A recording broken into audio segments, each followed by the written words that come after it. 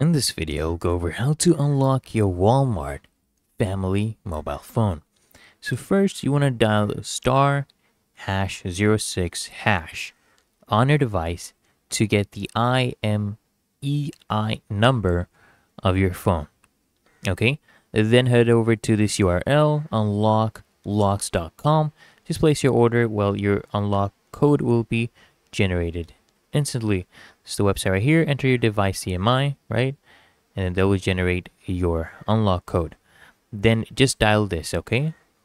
Hash 83865625 hash. Okay. Then you want to go ahead and access this TF unlock menu. Just enter the unlock code you got. Just go ahead and press OK, right? And then your Walmart family mobile device will be successfully unlocked for all the carriers and networks worldwide. Really that easy and simple. So I hope this guide provided value to you. And if it did, consider smashing that like button, as well as subscribing to frequently asked questions.